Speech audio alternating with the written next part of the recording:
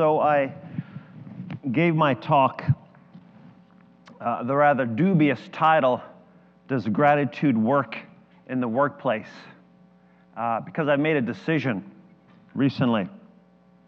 Basically, I'm throwing in the towel. I can't take it anymore. My critics are correct. Gratitude does not work. I've decided that. Right? So basically, I recant everything I've ever said about gratitude. And I can't think of a better day, a better time to announce that right here, right now. So basically, I'm stepping off the gratitude wagon. Okay? It's just time, you know? I mean, seriously, what was I thinking about gratitude? You're saying all these great claims about it, that it's the key that opens all doors, it's the secret to life. It's really not, you know? I mean, gratitude really does not work, right?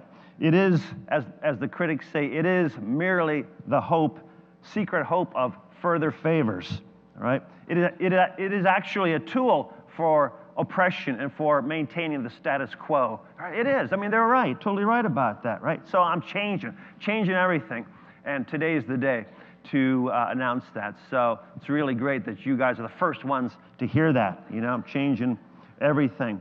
So I'm changing my message from gratitude heals, energizes, and changes lives to just say no thanks to gratitude. All right. Just kidding, of course, you know. In the words of one of my heroes, Martin Luther, 500 years and 2 weeks ago, the great reformer said, "Here I stand, I can do no other." And that, for me, is to brag about gratitude. He didn't say that last part, but gratitude is just so powerful, as Emiliana said, that it works in so many different ways. And it's just great that so many people have come on board and have acknowledged that and are trying to, you know, really unpack gratitude in all its nuances and layers and levels and what it is and why it matters. And that's what I've been trying to do for almost 20 years now. People say he's the expert on gratitude, and I tell my students the way to become an expert on a topic is to define that topic so narrowly that nobody else could possibly, you know, want to be the expert or know anything about it. You know, it's just really, you know, go deeper and deeper into a smaller and smaller. Well, gratitude actually is not a small area. It's a very big area, and the field, the bandwidth is very wide. So it's awesome to lead off today and have a chance to, I just want to share a few ideas, not get real elaborate.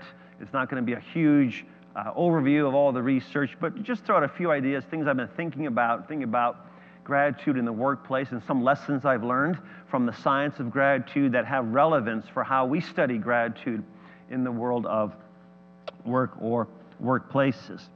Okay, so let me move that along there for you. Okay, I just want to start with just a basic definition.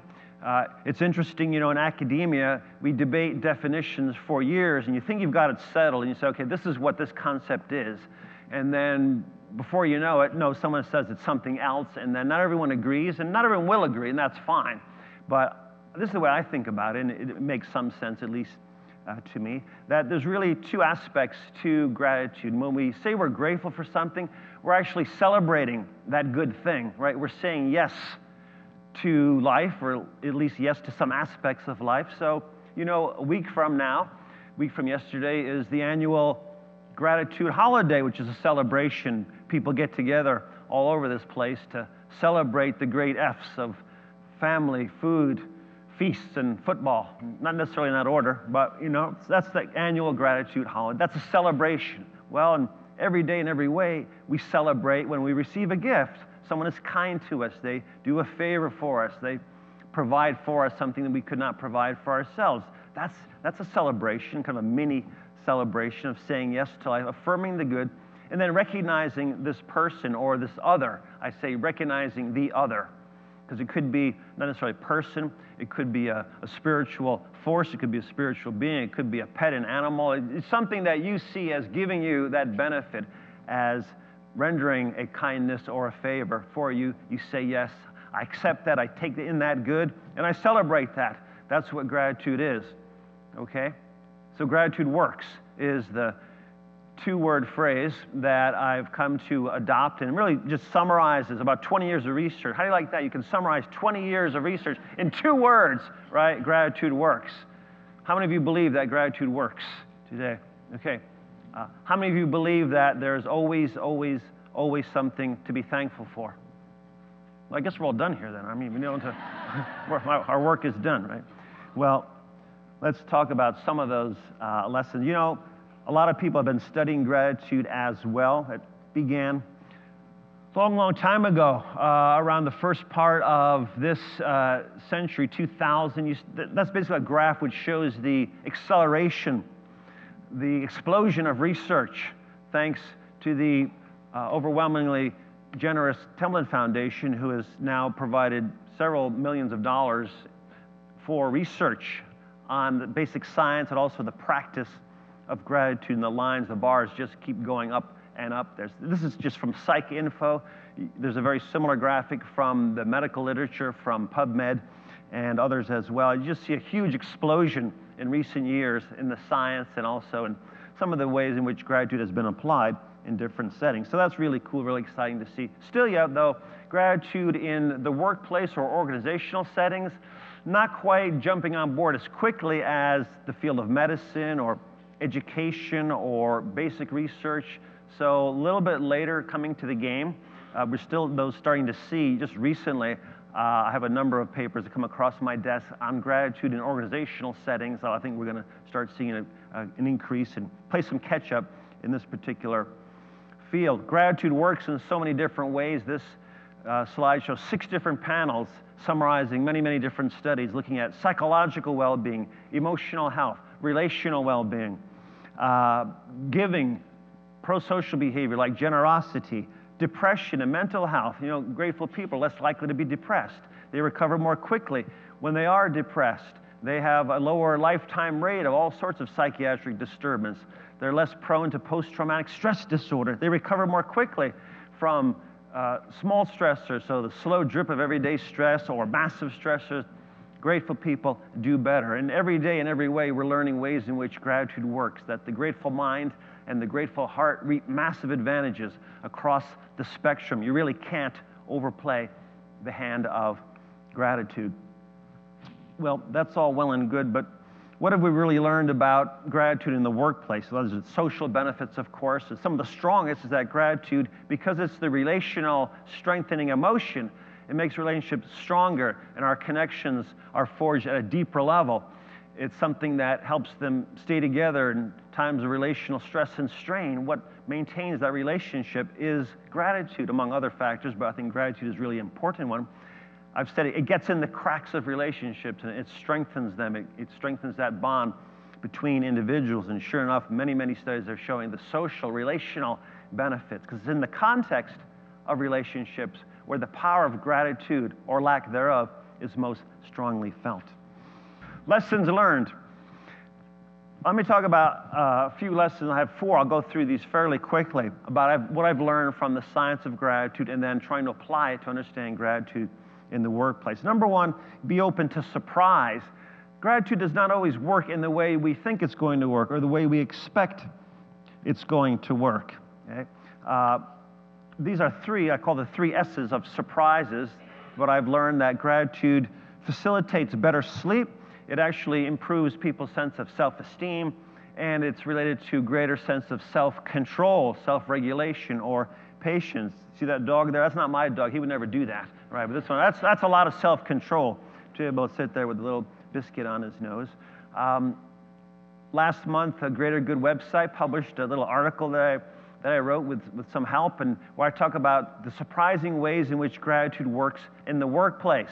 And one of those was sleep. There are 2 others that you'll have to go and read the article if you want to know. But the point is that we think gratitude only does one thing. It's kind of monolithic. It improves moods or relationships or makes people more productive at work, whatever. But in fact, the many ways in which gratitude actually has its effects sometimes are very surprising and sometimes can actually be counterintuitive. So that's really interesting when that happens. All right, I've learned there's lots of myths when it comes to gratitude, that people have various ideas, and they're not always rooted in reality. We can point to the fact that when you hold these up to empirical scrutiny, they don't always hold up, that we can actually show that these are false in various ways. These are just a few of these ideas, right? That, for example, gratitude is a form of positive thinking, right? It's just thinking good about something, right?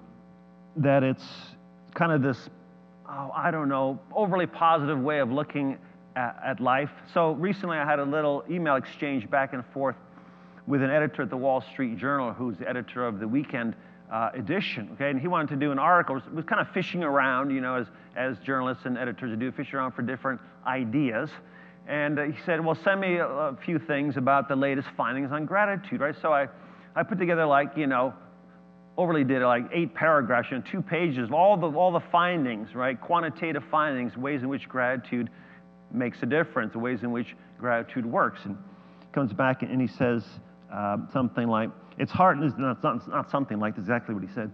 It's hard to get people to take gratitude seriously as something more than a fuzzy, positive disposition.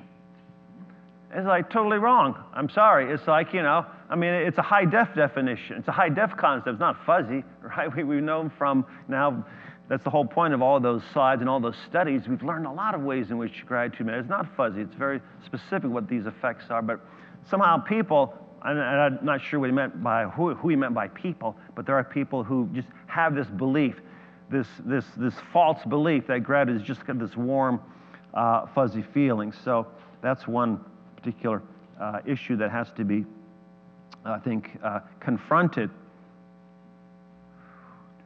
The last one is very interesting. Withholding gratitude is motivated. What does that mean? Well, did you ever do a favor for someone and you went on your way to be kind, do something nice for them, right?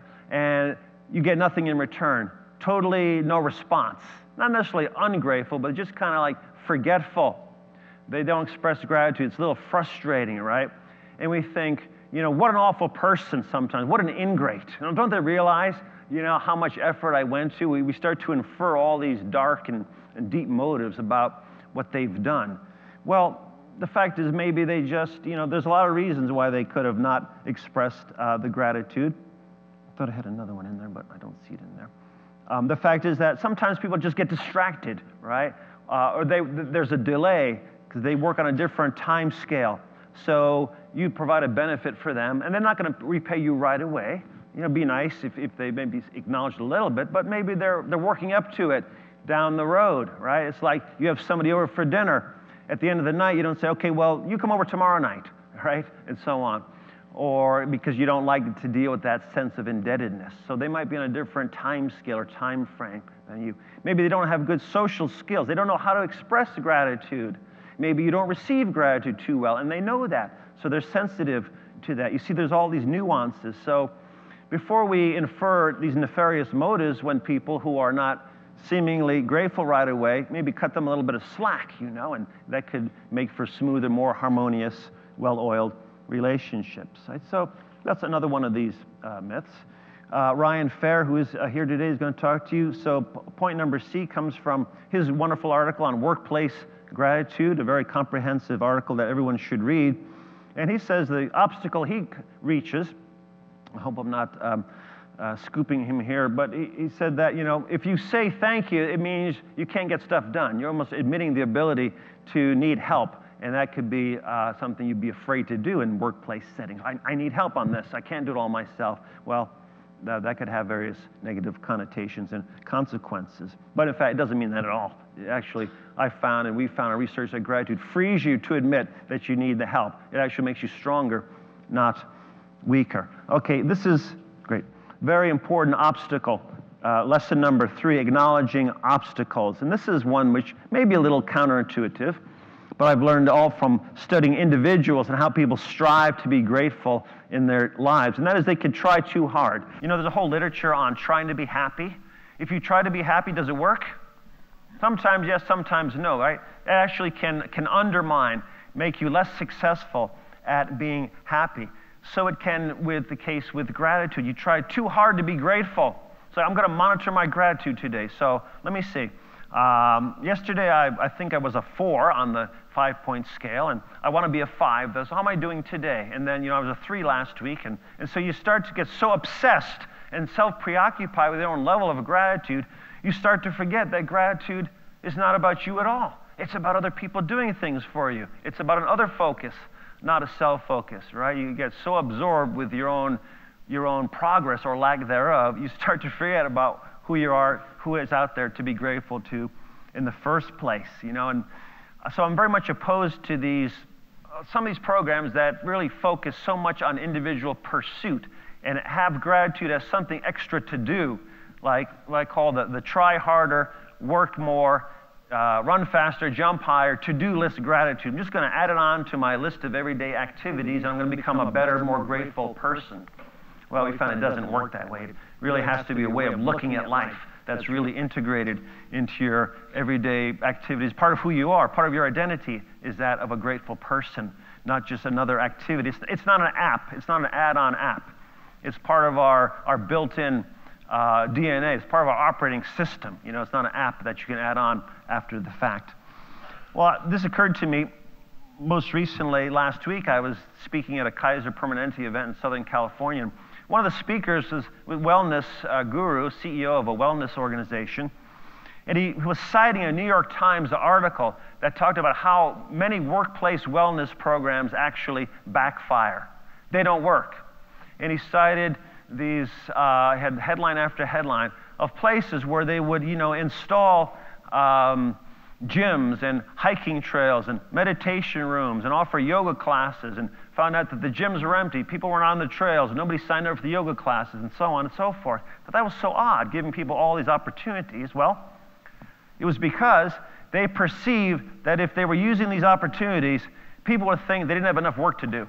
Like they just, felt okay to goof off. Right? Hey, I'm going to go for a walk now. You guys take, you figure out this project, right, and let me know. I'm going to take a walk now. I'm going to go meditate for a while, and I'm a little stressed here today. And so nobody was, because there wasn't support from the organization. There wasn't a culture that was supporting them. They thought it was a good idea, but people were worried about how they would be perceived if they were taking part in all these various activities. So we have to ask the question, similarly with gratitude, can attempts to impose gratitude undermine a culture of gratefulness? And again, Ryan, I think, has some great ideas about this. And for example, if it's seen as a way to extract more work out of people, we're going to express gratitude, you're going to work harder, because of that, it could actually backfire, much as some of those workplace wellness initiatives seem to do. Okay.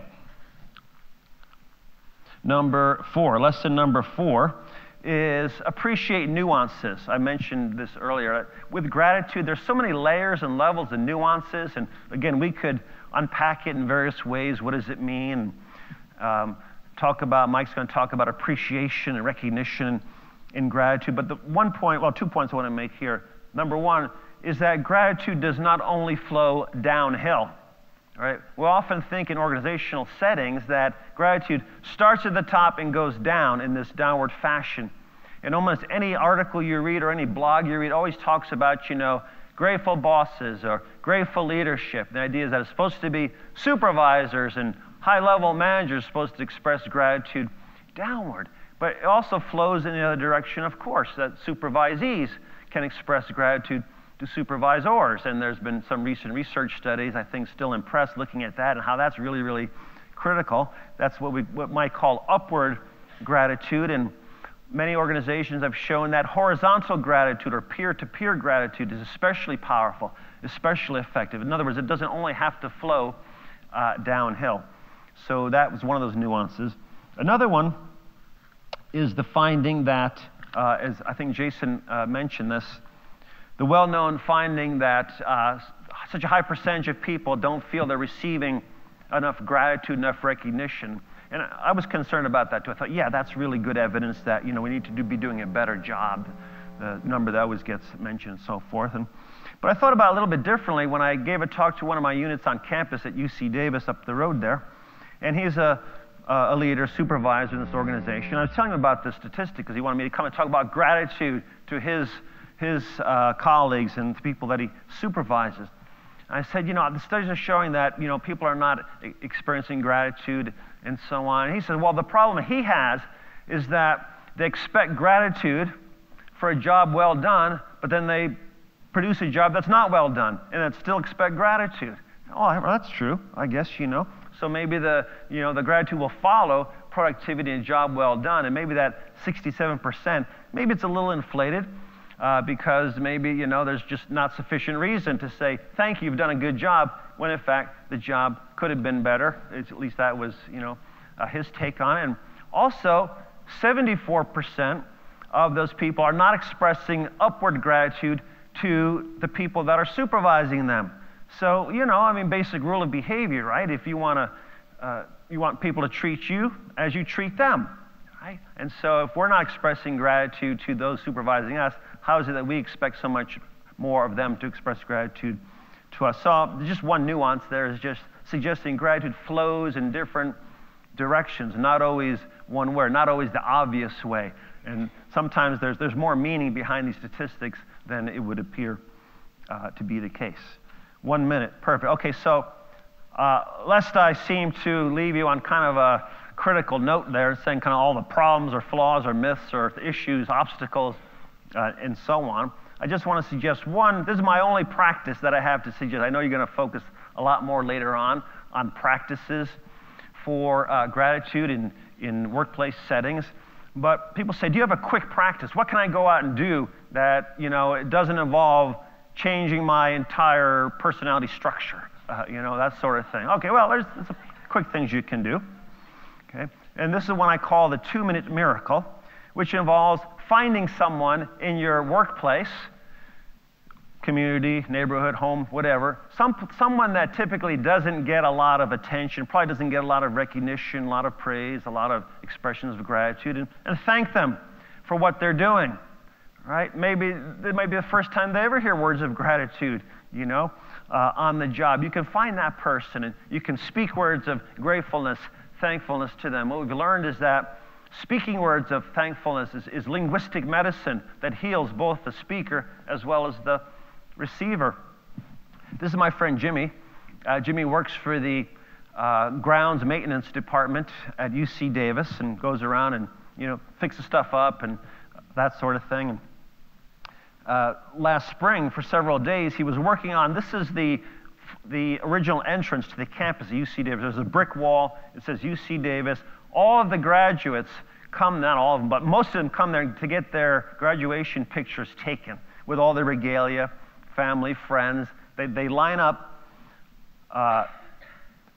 near this wall for weeks before. There's several commencements because of different colleges and so forth. And I can see all this from my office because my office looks out at this wall. So there's a line that stretches sometimes like half a mile, especially on the weekends when you're getting very close to graduation. So he's out there and he's basically cleaning this wall so that it looks good for these graduation pictures. And I'm watching. It's like 3 days in a row he's doing. So I go out there. Partly because I'm curious, like, why would it take 3 days to, but also because I have nothing to do, because I'm a professor, right? I only work, 3 hours a week, all right? So I go out there and start talking to him, and so what are you doing? I said, do you know people come and take their pictures? He said, oh, yeah, I know that, and, just trying to make it look nice for them and their family. And he's so into his job, right? You can see he's got the brush. I think you see that in his right hand. He's telling me all of the weathering process about what happens to the wall over time and how much pressure to apply, to the mortar between the bricks and so forth. And it's just fascinating, right? I said, I want to thank you on behalf of all because they'll never see him, right? They don't have no clue that someone's actually out there doing this job so they can have nice graduation pictures. So then at the end I say, okay, I want to get a picture, right? And he says, here, let me get out of the way. I said, no, I want to get a picture of you, not of the wall, right? Because I want people to know that there are Jimmys like this behind the scenes doing things. And that's what gratitude is. It's focusing on the unseen behind the scene, right? So that's the 2-minute. Find a Jimmy. Find the Jimmy in your workplace. Thank them, recognize them for a job well done. It might be the only words of thankfulness they hear for a long, long time. So, thank you. With that, I'll turn it over to my colleague up here, Mike. Thanks.